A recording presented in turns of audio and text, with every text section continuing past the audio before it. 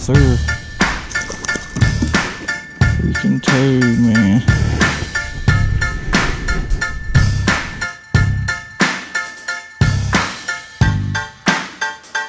What's going on, guys? Welcome back to Turner Fishing. So, spring is upon, or just left us. We got post-spawn crappie. So, in my head, what does that mean? That means deep docks, deep brush, and just wood in general. If your docks have wood, I mean, it's just a phenomenal time of year. A lot of people shy away from summertime fishing, summertime crappie fishing. Well, I mean, the meat gets a little mushy, but you put some ice on it overnight, you're good to go. But what I want to talk about today is the new jig coming out, and I don't have a name for it. That's up for y'all. I want y'all to drop a comment down below and name this jig. I got this jig mainly to use with the live scope. I wanted something bigger, with a bigger profile, something that had a really good side-to-side fall action, and something that just had moved a lot of water as it came down, so when you're fishing these deep brush piles, they can feel this jig as it falls.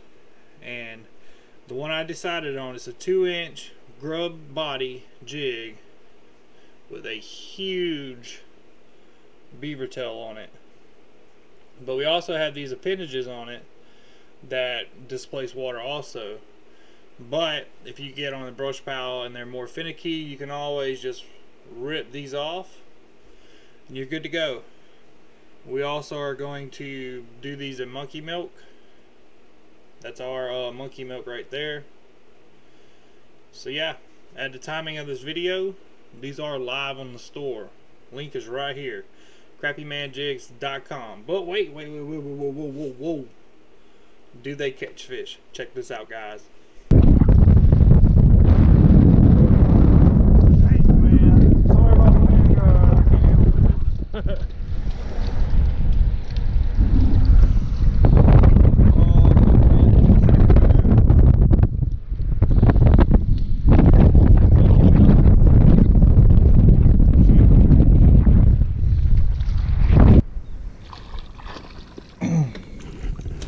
Yes, sir. That's what that new jig does.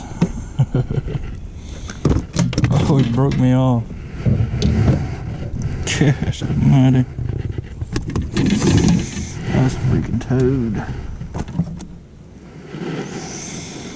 Freaking toad, man.